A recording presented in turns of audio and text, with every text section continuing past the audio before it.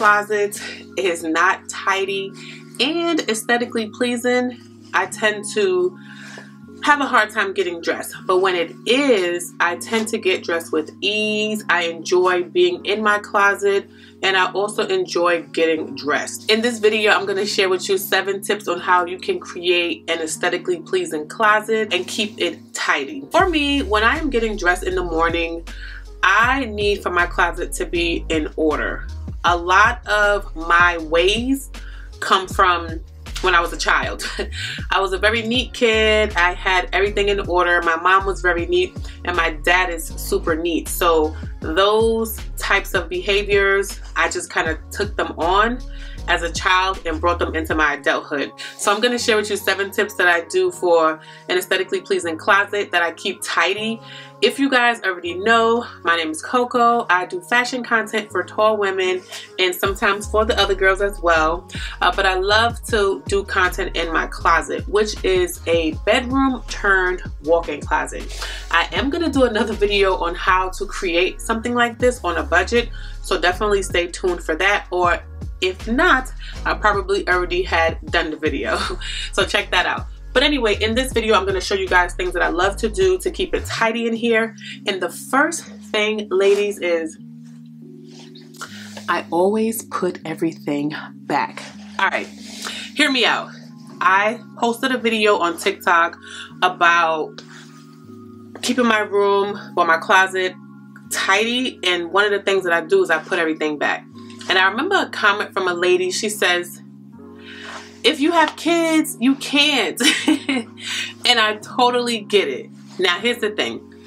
When you have children and you have a place like a walk-in closet that you created from a bedroom or even one in your actual bedroom, that is an off-limit zone for the kids, okay? They have to have boundaries. They do, because it's your space and they have their own space, right?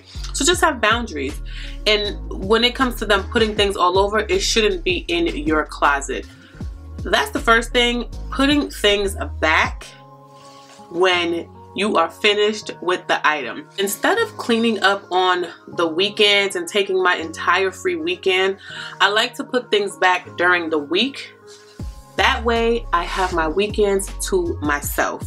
I do not want to spend my entire free weekend cleaning up my walk-in closet. It's just not something that I want to do.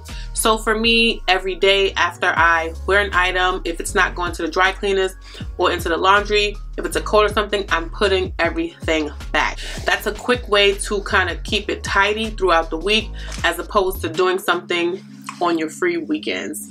Okay, now it sounds obvious, but I do know people do have children and it's very hard for them to keep things clean because kids can be kids and they have a ton of toys. The other thing you want to do is, and this is tip number 2, you want to put like things together. If you guys can see over here, these are my shirts. I don't have a ton.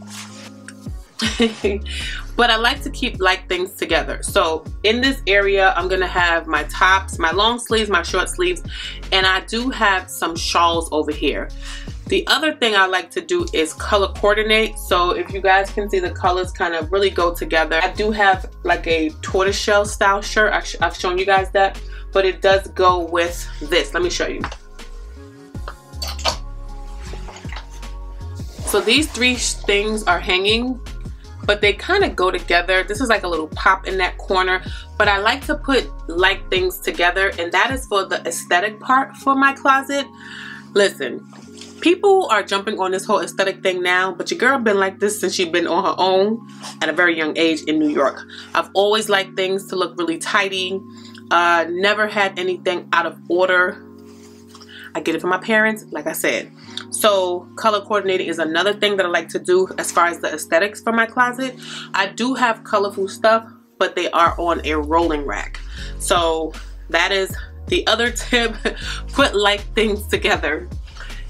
After you put your like things together, you also want to make sure you have a place for, you know, extra items that you may have purchased. So it's nothing worse than buying a top and not knowing where it is. So when you do put your like items together, it definitely helps when it comes to wearing your clothes. I know a ton of women who shop a lot and they kind of forget what they have because they throw it wherever. They don't have a place for it. So having your tops and your pants, your dresses and your jackets in an area is a really good way to kind of know what you have, which leads me to my third tip.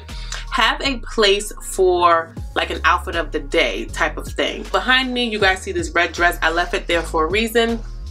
That is a ballet rod. I like to keep that rod there. I keep some jackets on it because I actually like the way it looks there. But the dress, I have not found a place for it. And I'll tell you, well, I have a place for it, but I need a different type of hanger with some cushion. So I have it in my face so I know to go buy that hanger. But having a place to hang something like an outfit of the day is a really good way to display an outfit for the next day, that night, and actually helps when getting dressed, to be quite honest. So if you do not have a ballet rod, check Amazon. This is the IKEA pack system. They have something, but I do not like it because it goes at the corner. But this one, I just kind of screwed it in and it works just fine. You also want to create a daily habit. Your daily habit is going to be putting things back.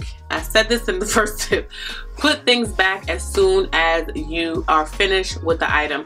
Whether it's a bag, whether it's a pair of shoes. You guys know I have this shoe closet back here. I'm gonna just slightly turn the camera so you guys can see right there.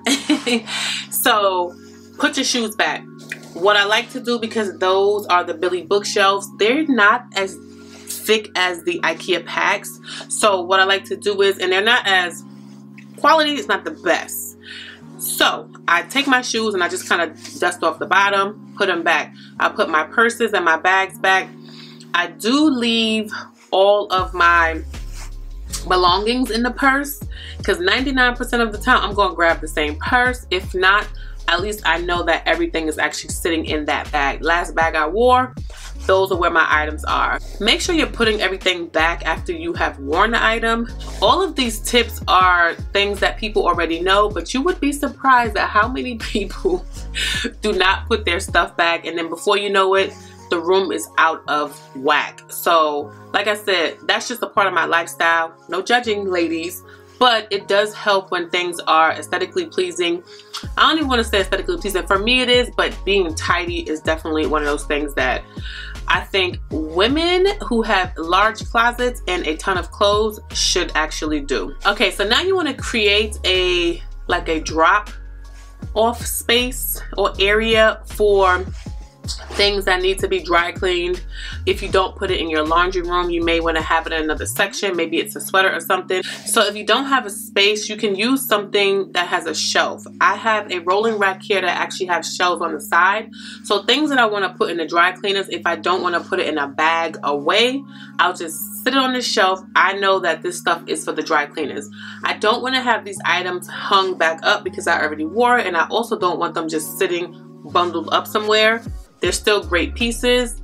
Even if I've worn them, I'm still gonna take care of them before I actually go get them dry cleaned. So have a designated place for anything that is going to go to the dry cleaners, anything that you possibly may want to wear and have not worn.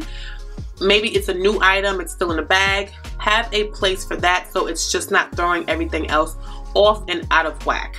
If you like this video so far, make sure you are hitting that like button below. Let's get into the next tip. The other thing you want to do is when you have an aesthetically pleasing closet and you want to keep it tidy, you want to maximize the space.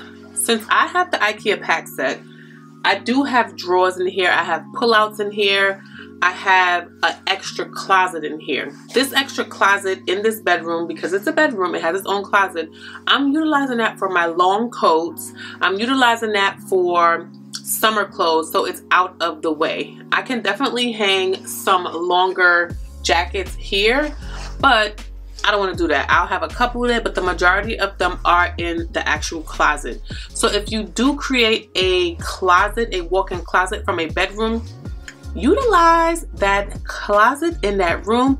Do not cover it up. Make sure you can get to it if you do cover it up. It's a good way for you to maximize that space that you have, adding other things at the bottom. The reason why I like the IKEA packs, I don't even know if you guys can see, but you can have 2 layers of clothes, like tops and bottoms, depending on how tall you are. This is not the tallest one, so I'm still thinking about getting it. If I had the tallest one, my shelf here would be a lot higher and my clothes will actually be a lot higher. I'm just utilizing the ones that I have. I did not think that the tallest one could fit, but it actually can. So maximizing a space is another way that I like to keep it aesthetically pleasing and tidy. And as far as the aesthetic part of that, I'm just gonna have my tops on top, and if my pants can fit at the bottom, I'll do that. On this side, you can kind of see my little pull-out drawer, and I have blazers on top. So I'm utilizing the top and the bottom. Think about your closet. If you're in your closet in your home and you just have a single closet, I call them New York City closets, some small closets, you are likely not maximizing the bottom part of it if you don't have a shelf or another rod. If you have your coats in there, you probably can't put a second rod, but it's just a really good way to maximize that space and kind of make everything tidy, and it looks really, really good. I don't even know what number this is, but you also want to invest in things that's going to make it look aesthetically pleasing, and that would help with the tidiness. What I mean by that is a rolling rack is perfect. IKEA has a ton of, I'm not gonna say a ton, I think they have 2 or 3. There's one that's kind of short, it doesn't have any shelves on the side, and then the other one actually has shelves on the side. It's a little bit taller, it's the one that I have, and I showed a video of it so long ago. But it's a good shelf to have in here. It has wheels, I can roll it, and I can add things to the shelf. One thing I love about a rolling rack is if you don't have a ton of stuff on it, you could put your clothes on it for a video or something that you're doing. I'm saying a video because a lot of people do content. So it's just a good thing, an extra item to have in your closet. The other thing you want to invest in is if you do get something like the IKEA pack system, get some drawers, guys. Those drawers are humongous. They're like $45 or give or take.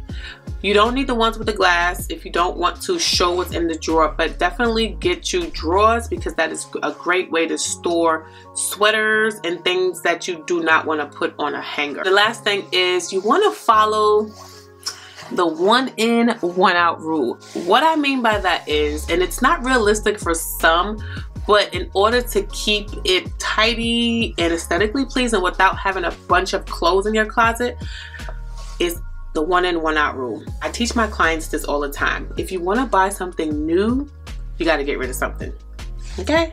So it doesn't necessarily mean that you're getting rid of a shirt because you're buying a shirt. It could be a jacket that's taking up space that you know that you can't fit, or it's damaged. Get rid of it before you actually buy the other item. It's just a really good way to kind of like pre-purge your closet without having to do it all at one time.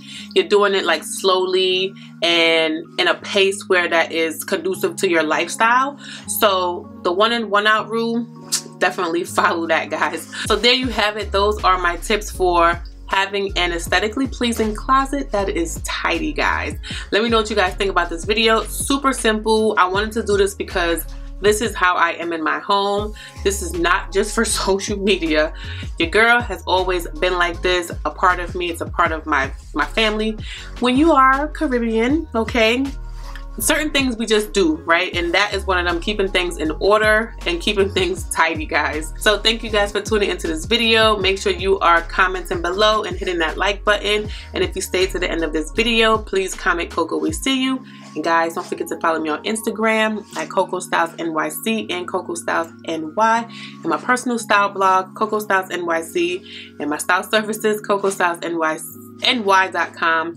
And guys, I am gonna cut this outro eventually because it's so long, but I will catch you guys in the next one. Bye, guys.